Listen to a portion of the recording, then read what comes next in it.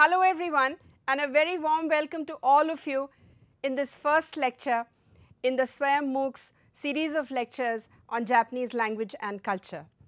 I am Vatsala Misra and I have been with the foreign language program of IIT Kanpur for the past 25 years. I learnt my Japanese in Japan long back, and I will share some of my experiences with you during the lectures. We will do a lot of details regarding language, regarding the scripts, regarding expressions, but let me tell you one thing, that this language is very closely related to culture, to the mannerisms, to the lifestyle of the people, to expressions, to phrases, and sometimes it becomes very difficult to give an equivalent of a certain phrase in Japanese or a certain situation in Japanese in English, and you will see some of it in during the course also. We will try to get a glimpse of some of these facets during the 12 weeks that we are going to be together. I will be uploading assignments and lectures for you every week, and will of course interact with you through the forum as well. So, now let us make the most of this opportunity that we have and learn this wonderful language, this very, very interesting language Japanese, one of the few in the world which uses an ideographic script. In other words, I would say that it uses ideograms and pictograms or pictures which have meanings to represent objects and thoughts, which is quite a different and a difficult concept for a lot of people, and especially for us Indians. As you can see, it is perhaps the use of these ideograms that make it necessary for the language to use other scripts to supplement the kanji or the ideograms or the pictograms. Whereas the pictograms and ideograms, or kanjis as they are called, can have multiple readings, and also there can be many kanjis with the same readings. Of course, we are going to do all of this later in our class. The two scripts, the phonetic scripts, the hiragana and the katakana scripts, are quite similar to Devanagari as they are phonetic in nature. It is because of this complexity in the writing and the reading of the Japanese language that I personally have chosen this Roman script in this course, and will be using the Roman script more than the hiragana and the katakana. Of course, we will do hiragana and katakana as well. See, for example, if I want to write say Japan in kanji, then I would write like this, Nihon. Okay. If I want to write the same thing in hiragana, I would write Nihon. And now again, if I want to write the same thing in Roman, it would be Nihon, which makes it very easy for us to read in the beginning, and we can concentrate on the spoken language more. Of course, a lot of you would want to appear for JLPT, I understand that, but for that you will have to do the script on your own. It is not that I will not do the script here, of course we will do the script as we go along, but you have to practice the script at home.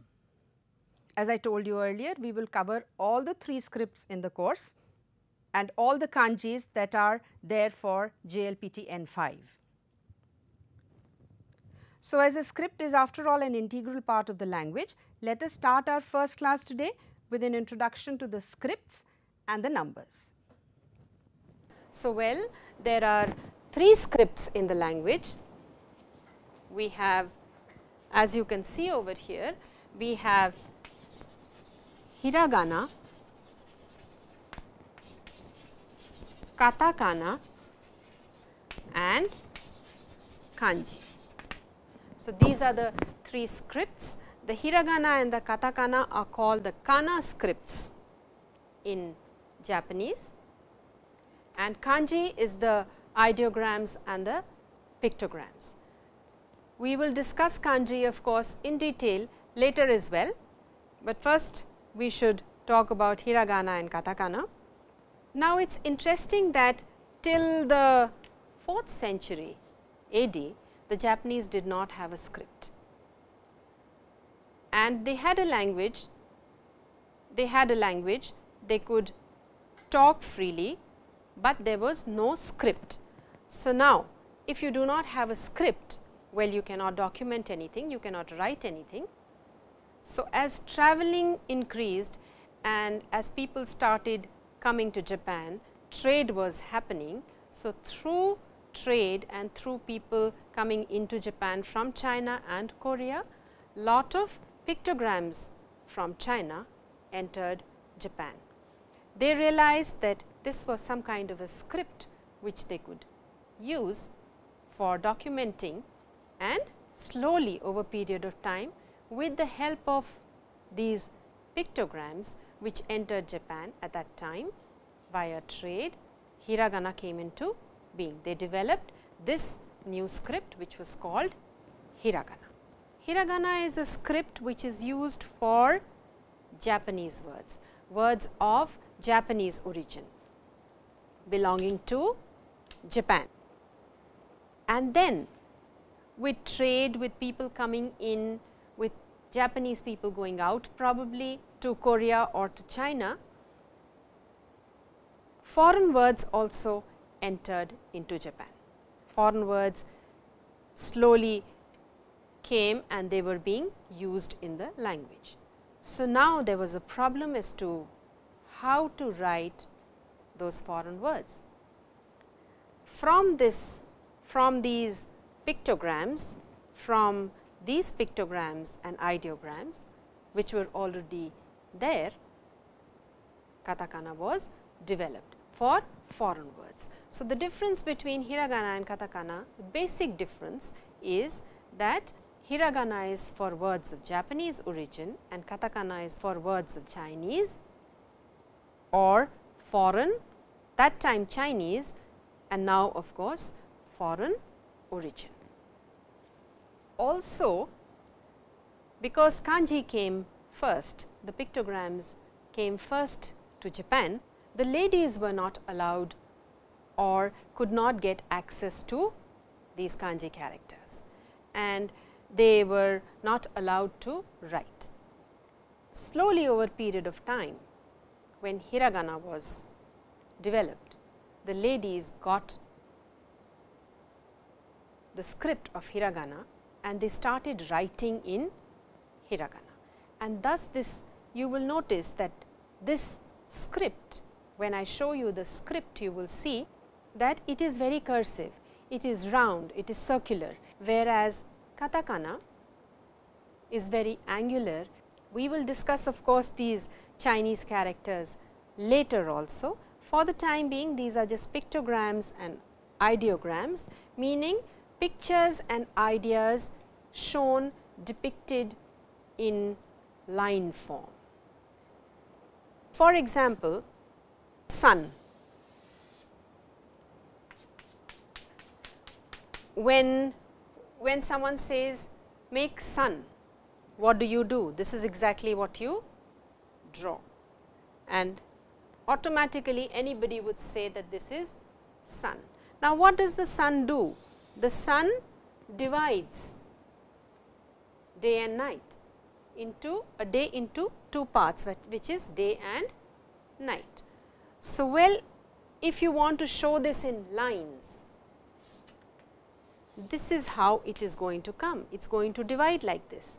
So, it is to be a square and it will be divided in this form, in this manner, like this. So, when you look at, when a Chinese or a Japanese would look at this character, immediately the picture that comes to their mind is of sun. Now, after the course, when you look at this picture all the time, you will think of the sun or something to do with light, something to do with brightness, something to do with day or date. So, these are the things that will come to your mind. This is how these pictograms and ideograms have come into being. A certain idea, a certain picture that forms in your mind when you look at something is shown or depicted like this in form of straight horizontal and vertical lines. So, well, we will go ahead now and see what hiragana and katakana are.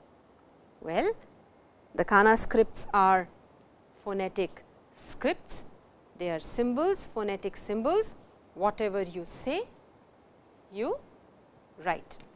So, hiragana has 46 basic symbols and so has katakana, also 46 basic symbols. Now, there is a second set also of both the scripts. For both the scripts,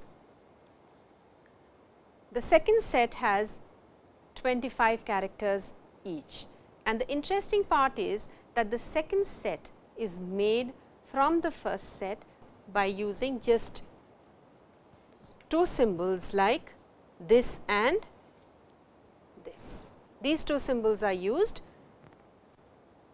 in the first set and another second set of 25 symbols is made. So, this is the kana script. Of course, when you see, you will know. You can see the stroke order. Stroke order means how the character is made, what is to be drawn first and what comes after that and what follows later.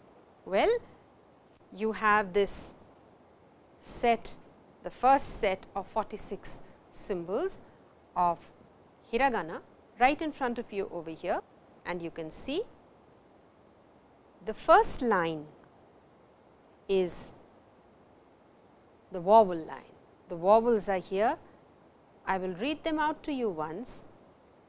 Then we have the K sound or the K sound, S or S sound, T or T sound, N or N sound, H or H sound, M or M sound, Y or Y sound, R or R sound, and then we have this W over here, N over here and O over here. These two are given of course in the olden script, but now these are not in use anymore. First, let us do the vowels. Well, the vowels are, you can repeat after me, A, E, U, A, O. Once again, A, E, U, A, O. Then we have the K series, and you have to join this K with the vowel here, which makes it Ka, Ki, Ku, K and Ko. And in a similar manner for the S series, Sa, Shi, Su, Se and then So. You will notice over here that this is a little different. The sound is not C, but it is She. This is an exception, please keep that in mind. Then we have the T series, and again in a similar manner, Ta, Chi, Tsu, Te, To. Chi and Tsu again are a little different.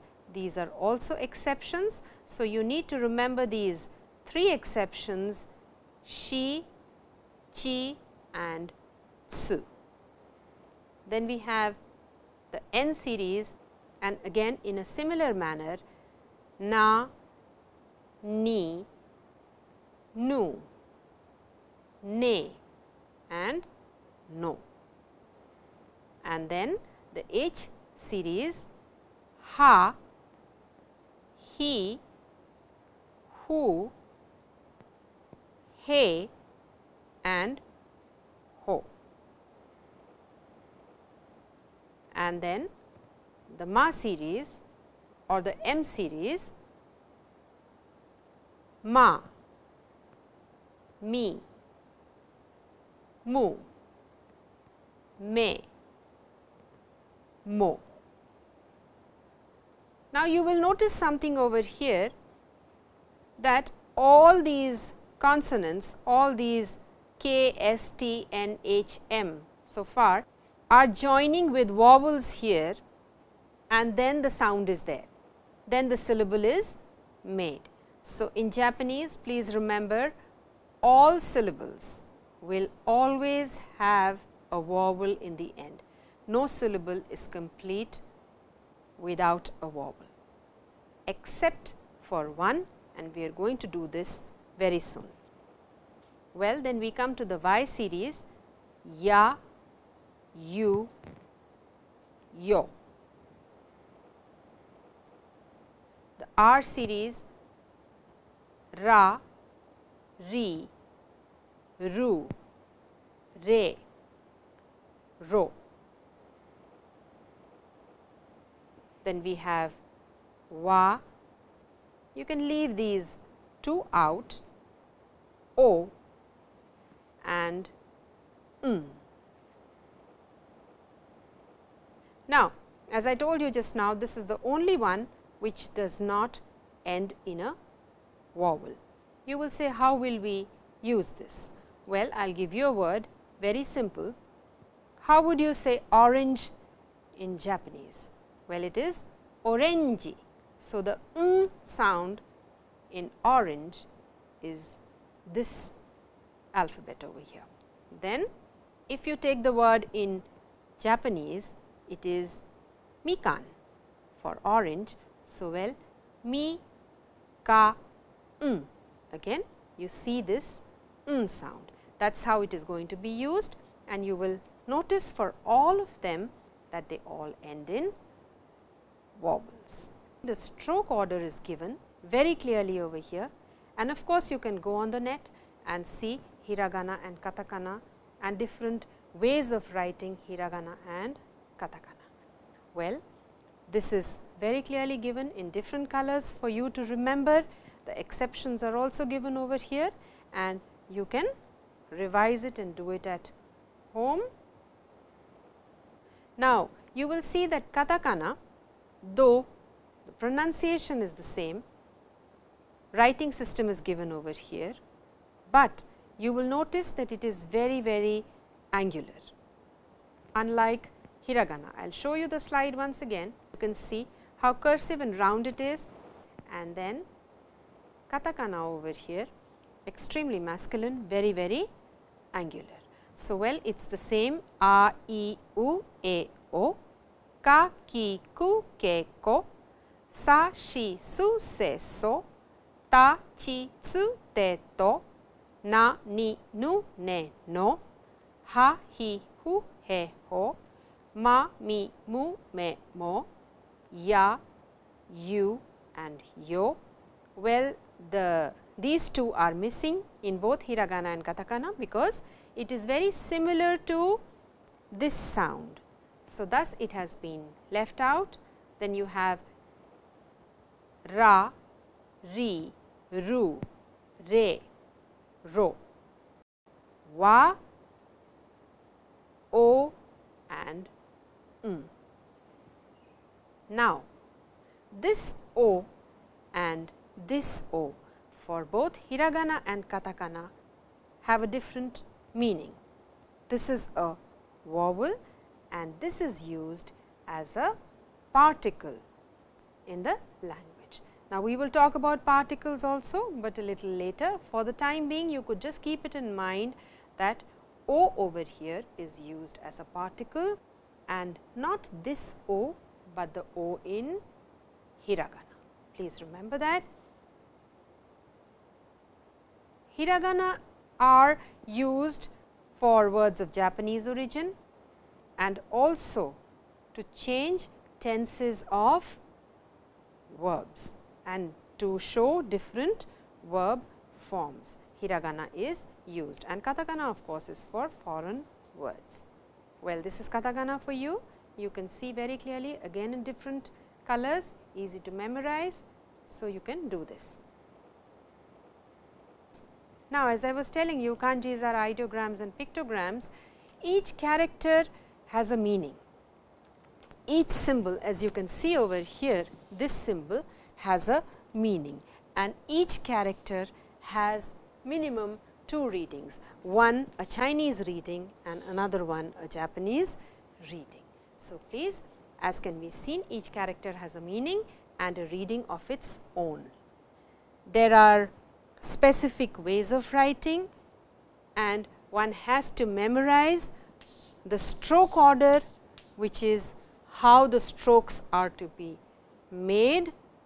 In kanji, it is extremely important to memorize and learn the stroke order, because the stroke order for a character is fixed, that does not change, and there is a reason, because you need to go to the next character or word. So, it has to end over here 1 and it has to start from here like this. You cannot start a character from here and maybe go here and do something like this. No, there is a specific set order to write kanji characters, pictograms. Well, now what are kanji characters? What are pictograms? As I just told you about nichi. So, when you look at this now, I think you will think of the sun. How would you show a man in line? Man in lines. Well, this is how a man looks. When you want to talk about someone, you say, okay, this person over here. But you cannot make this picture all the time and write about man and say this is what is man. Okay. So, what will you do? Well, just remove the head from here, just make it like this. When you look at this picture now, what does it look like? Doesn't it remind you of a man? Well, you can see now, see, when you make this, you know it is a man. So, in Japanese or in Chinese, in pictograms, when you write this character, it tells you that it is a man, you are talking about someone. Well, if you look at this, what do you think it is? It is water, isn't it? It looks like a river flowing. So, well, it is going to be made like this.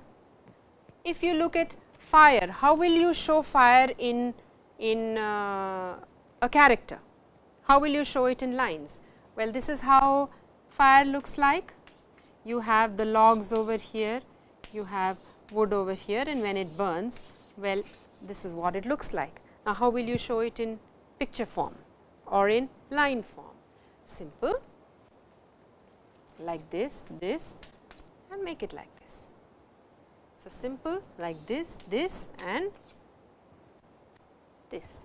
So, when you look at this, you will know we are talking about fire. This is what pictograms are all about. Of course, these are very simple pictograms, these are not difficult pictograms. You can relate to them, you can understand these very clearly. It only gets complicated when it becomes a little abstract. We will do all of that later. As I told you, this is hito. This is hito. Now, what does this look like? This looks like a mouth, an opening, isn't it? So, if you join these two characters, it means population. So many mouths, so many people, so many mouths to feed, and what is that? That is population. So, well, that is how you would think of kanji characters. There is one more very simple, you have done this one over here, this means fire.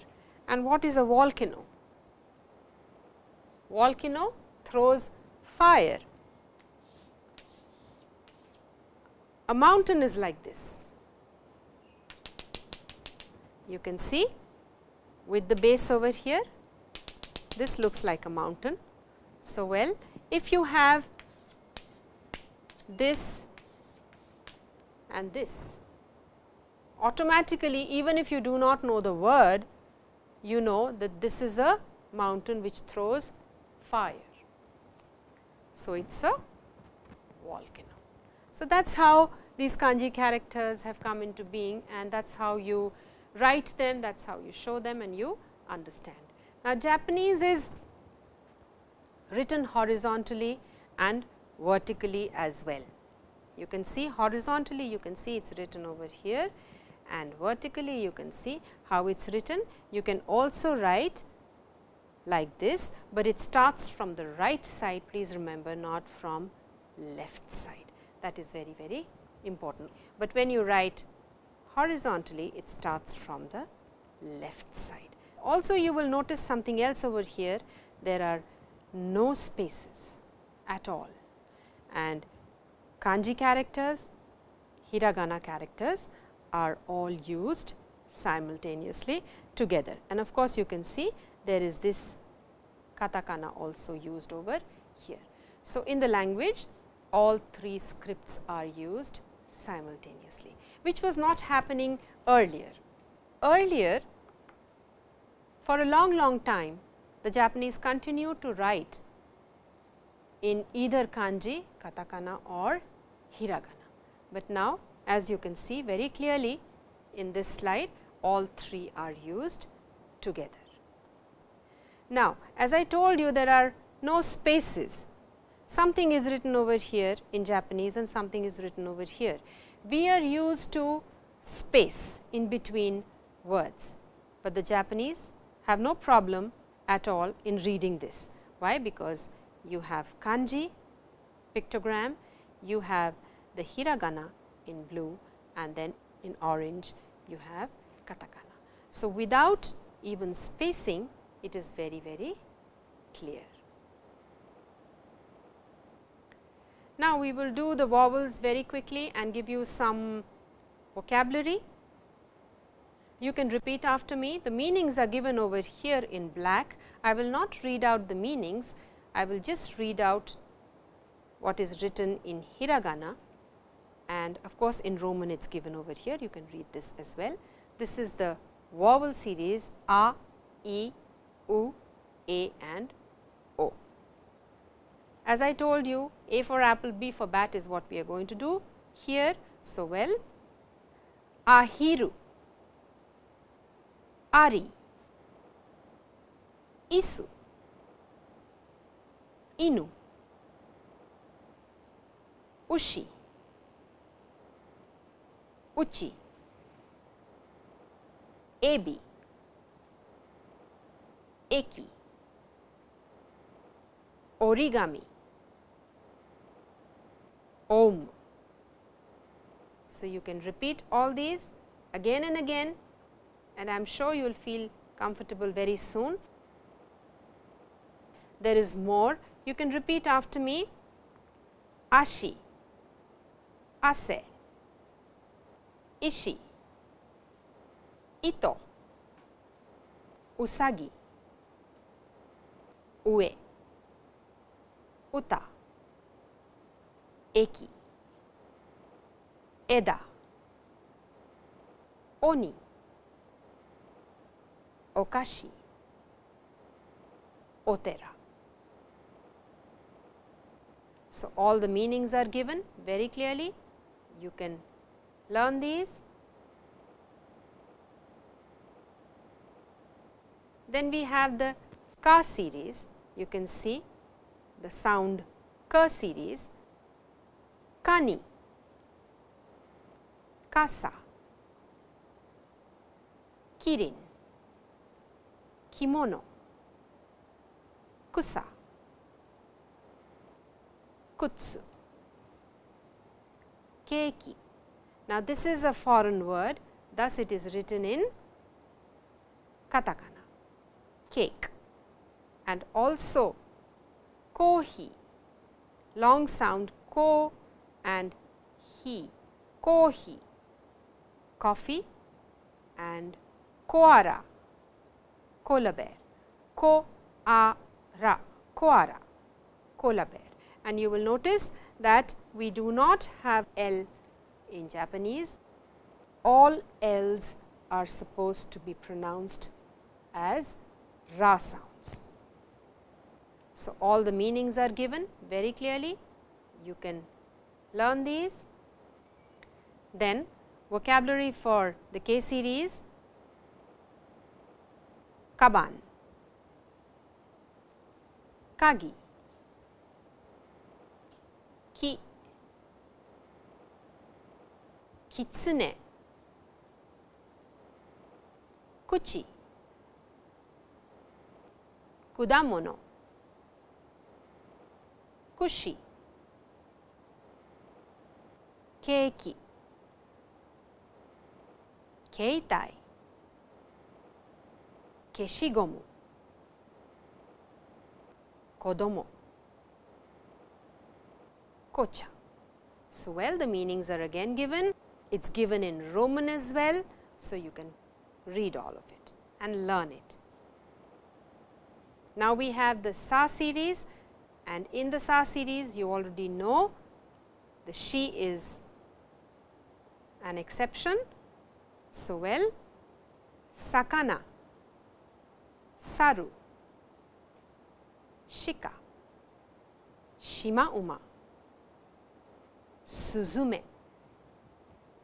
suika, semi, sebiro, sora, soba.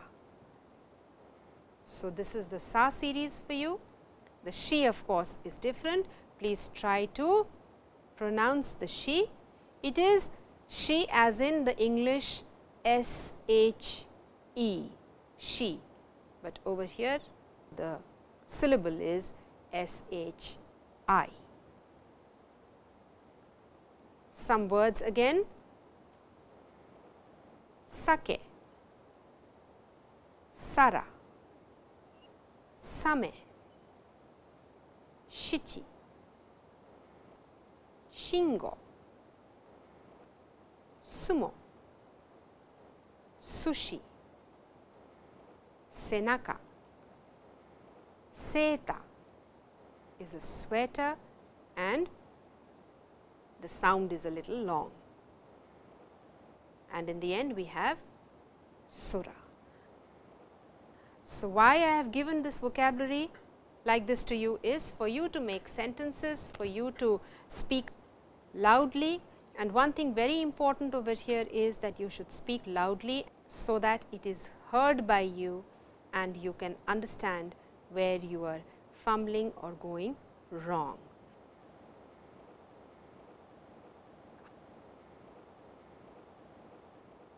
Now, for your first lesson there are a lot of things, but well, we should do the numbers. So, well, very quickly: ichi, ni, san, yon,